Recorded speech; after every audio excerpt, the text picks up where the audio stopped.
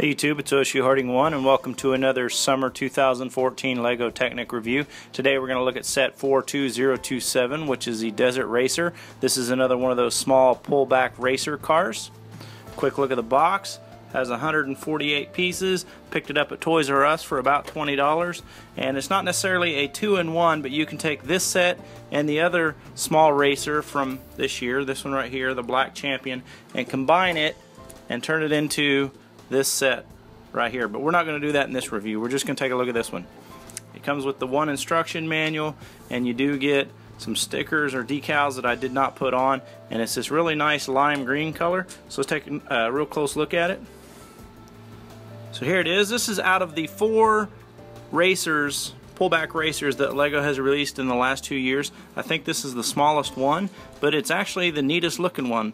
The way they mount this, the actual the motor in the back is really pretty neat. This is the smallest one of all of them, and this one's got like a little lift up and a little minifigure.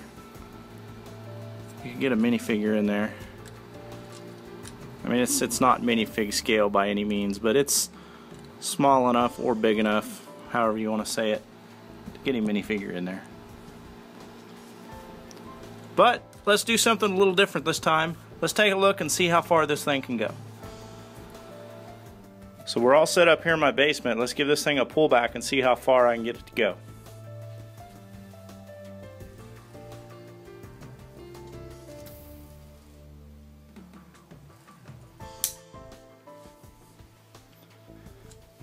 Okay, so I wound it up until the rear wheels clicked one time. So here we go.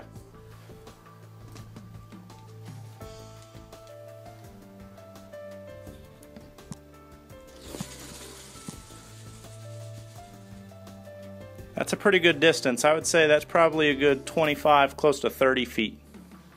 Not bad. These little pullback racers are pretty neat.